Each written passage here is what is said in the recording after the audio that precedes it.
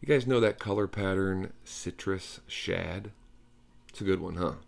Well, in today's video, we make our own citrus-ish shad swim jig.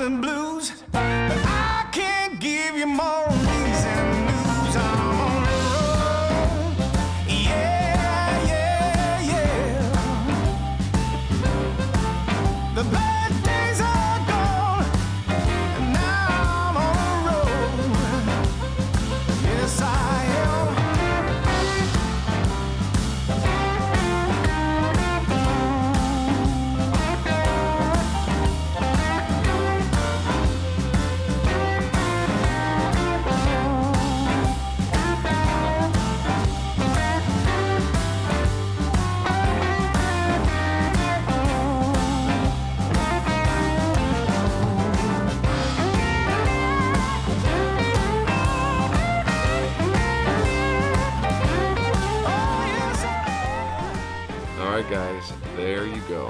Definitely not the typical, maybe traditional citrus shad, but I kind of like this version. It's got that light melon in there with the purple flake, and then a little touch of pink with that lateral scale. I think it's going to work.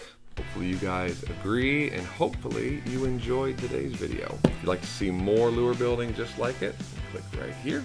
If you're curious about the name SDG, then click right here. Otherwise, until the next time, I'll see you guys at the vise.